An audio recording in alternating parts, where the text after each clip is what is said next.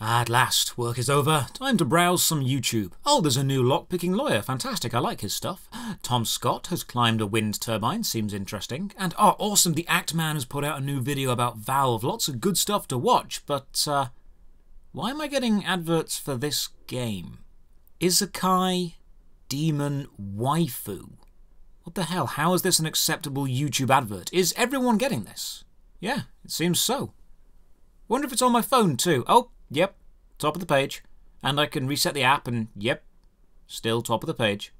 Oh god, people are PMing me on Discord asking me to talk about it. Someone even emailed me. Oh, I don't normally do mobile games because bashing a mobile game for being bad is like fighting a child. Even if you win, you're still a loser.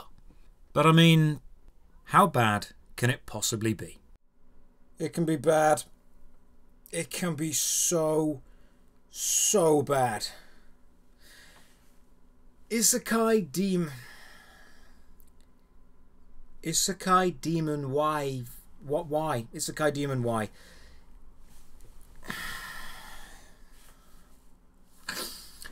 Isekai Demon Waifu is so bad it's almost a parody of the mobile idle game genre. If you paid me to make the worst satire of the worst mobile gaming genre I possibly could, if you gave me a year to design a parody game, I would not be able to make something as bad, as sexist, as derogatory, as devoid of gameplay as Isekai Demon Waifu. If playing Avataraka put me on a list, then I may as well just walk into a police station and say, hey, I played Isekai Demon Waifu, and they'd just nod at me understandingly and just lead me to an open cell. No questions need be asked. But the whole point of this series was that I play the games so you don't have to. And everyone is getting this advert. You don't have to have searched for Isekai, or Demon, or even Waifu. I did because I was making the Legend of Gacha Breath of the Waifu video when I was taking the mick out of Genshin Impact, but everyone is getting this advert. So I've taken one for the team here, guys. Isekai Demon Waifu. Here we go. Isekai Demon Waifu is a brand new mobile game designed by people who shouldn't be allowed to design anything ever again, and is being heavily advertised on Reddit, Twitter, Instagram, Facebook and YouTube, connected to the MMO and RPG hashtags, meaning if you watch this channel you're a target and I'm eternally sorry for that. I downloaded the game on my Android PC emulator and my life has been worse ever since. To give you an example of what we're about to play, let's just watch the official intro movie, the one on their Google Play page and their YouTube page.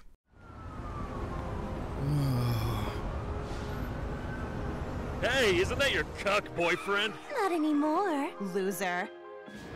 What? It's not over yet. I need you to come with me. Oh, Master. Welcome back. Welcome to the other world. It might be a bit different from what you're used to. But did I mention all the pretty waifus? Your turn to satisfy your demon's appetite. So as you can see, it's either an affront to everything virtuous and decent and proof that God has abandoned us, or it's a work of sublime satirical genius, because there is no way anyone could ever have agreed that was a good advert. The game starts with comic-style panels. You are a salaryman who's fed up with his life, but if you look down, you see a tiny child staring at you from between your legs. She has apparently sproinged up. It gets worse. It gets so much worse. We are then whisked through a portal to the demon realm. There's the Isekai part of the title. We meet Gascoigne, a demon tutor who explains we are a demon prince. There's the demon part. We look as over the top as we could possibly look. Whose heart am I holding? Now to name the character. The obvious choice is clearly Ebony Darkness Dementia Raven Way, but then it says 11 character limit. Why would you let me type more than 11 characters if you've got a limit? So I try something simpler. I try Bob. But oh no, it seems that's taken. There is already a demon lord Bob. You know what? I'm naming you Pizza Cutter, because like a pizza cutter, this game is all edge and no point. We are the leader of the Kingdom of Paladonia and must lead the demon army to victory over the evil human paladins. I was half hoping they'd be able to play a nice subversion of expectation here and have the human enemy be the good guys and us be the bad guys, but nope, the human paladins are enslaving people and we're actually saving the local villagers. Even when playing as the bad guy, we are still the good guy. Standard city screen, icons to click. If you've seen these kind of idle mobile games before, you know the general layout. This is a hub screen with access to all the different systems, and there are so many systems I gave up counting. We go to the map screen and click the first battle. Let's watch the battle together. I have not edited this in any way.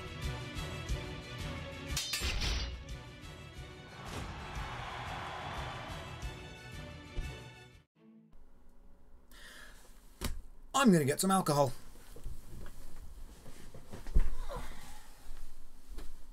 After that thrilling battle, we are back on the map screen and... what? Why is the next battle over there? And then why have you got little circles on the path along the way to the next battle? I've played tower defense games or journey games. Those circles are mini levels. Why are they there if you're not going to use them?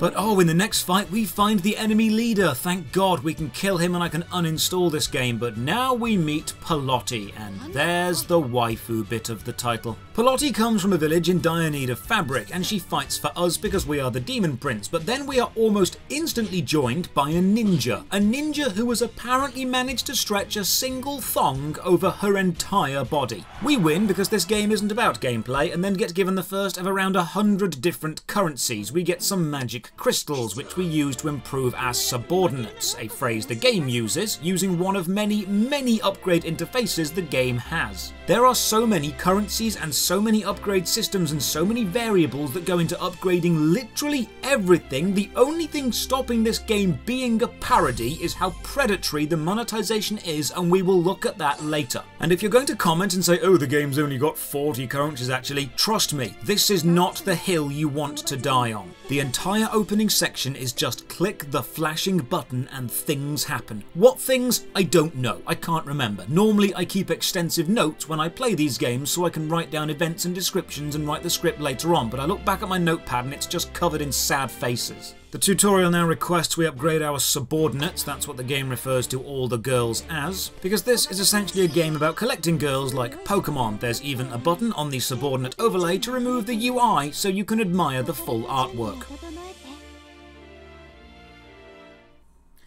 I used to be an actor. Stage, screen. I was in Shakespeare. I won an award. Look, see?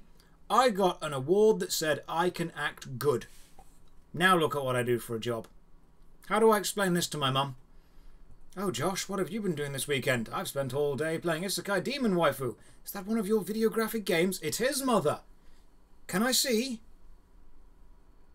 No. Follow the flashing lights and now I'm clicking a mini-game. What fun. More currency. Now back to gameplay. And I use that word in the loosest of senses. Oh, there's a skip animation button, so you can skip all these pesky battles. Let's see how that works. Ah, yes. Behold. Gameplay.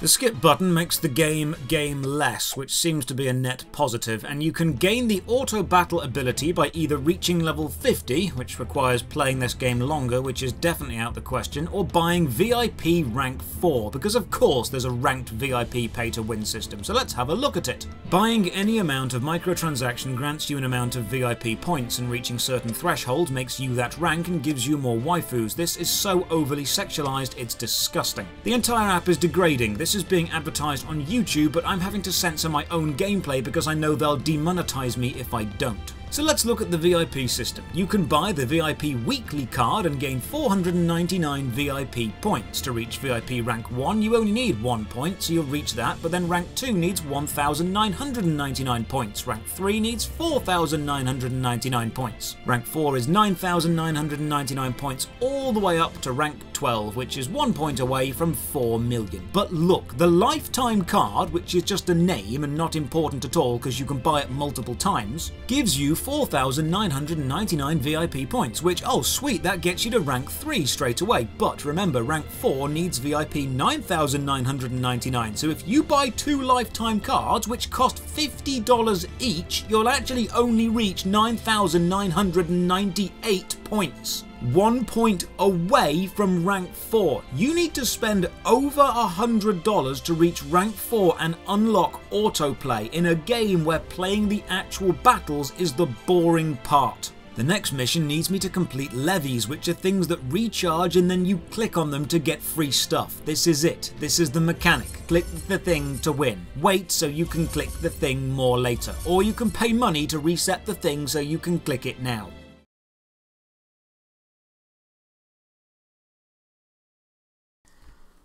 I will never be able to escape this now. I have googled it and I have uploaded a video on it. My tracking cookies are forever Isekai Demon Waifu.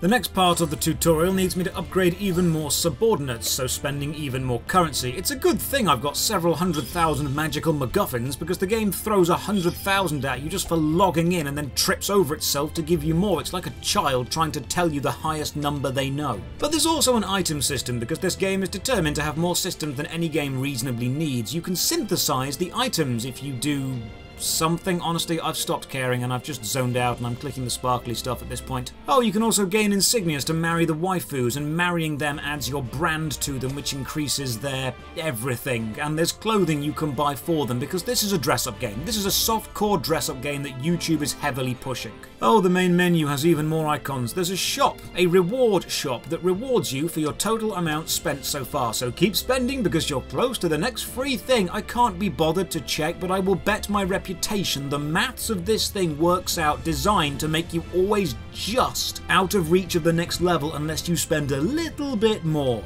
I tap this rock to get currency. Your tap energy recharges over time. You get currency for tapping, and you can refill your stamina with money.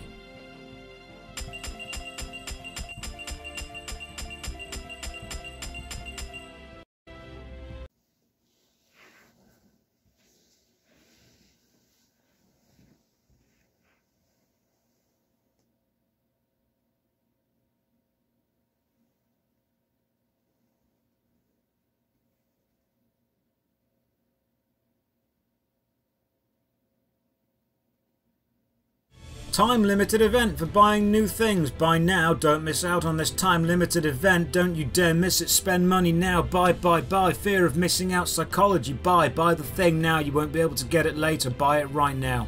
Scrolling through, and this is appropriate, YouTube. This is what you deem appropriate. I can't even show this. She's got no clothes on. She is just crossing her legs to hide her modesty. This is what you are pushing as a game.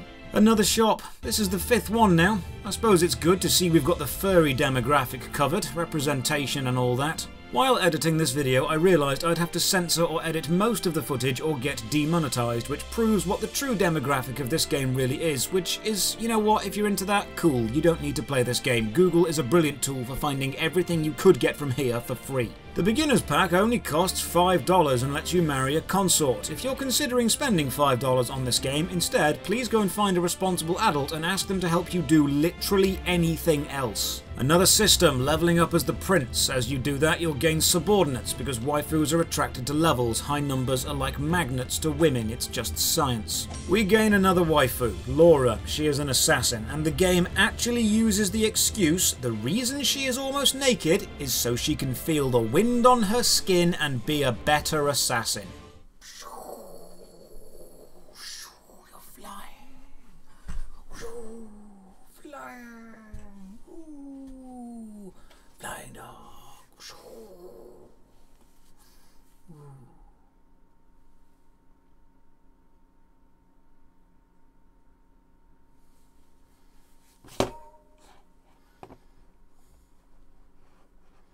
Where's the stop recording button? There you are. Leveling up your prince increases your stats, but what do they even mean? Negotiation 475. What does that do? Who am I negotiating with? Oh good, another gameplay mechanic. Outings. You can visit random places in the world and meet scantily clad women and then collect them. It's basically an awful graphic novel. And thankfully some of them say no because they've got self-respect. Oh no, it's because your skills aren't high enough. You can collect them later once you've spent more money. Once you have a consort, that's the game's wording, not mine, you can mark them or marry them, and marrying them makes them stronger because as science has proven, a woman derives all of her strength from the man she keeps around. Women gain power through osmosis. You can only go on a few outings before you have to recharge because being a creep is tiring, but then you can visit your harem, the game literally calls it that, and go on dates with your collection. Want to see what happens when you click date? Here you go.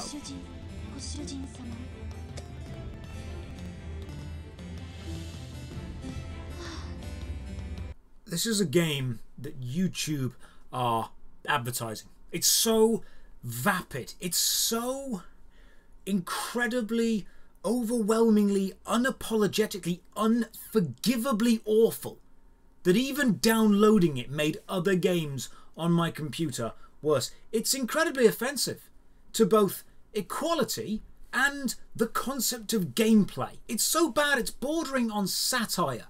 It could be considered a fantastic parody of the exploitation idol genre, but parody often tries to make a statement to inspire change. This is just designed to make money. It's a soft-core cash grab. I'm not even going to rate this, because if in the future I ever do a big worst MMO ever, huge, full-on rating thing of every game I've played, I don't want this to appear on any list, ever, again. It's awful. I'm going to report the advert every time I see it for being offensive because it offends me to be reminded that this game existed. To end this video, I will say thank you to all the Patreon supporters and Twitch subs who keep the channel going, and then apologise to all of you because watching this video means you're now going to get the advert, and I am genuinely sorry for that. If you can still have a great day despite knowing this exists, then please attempt to do so.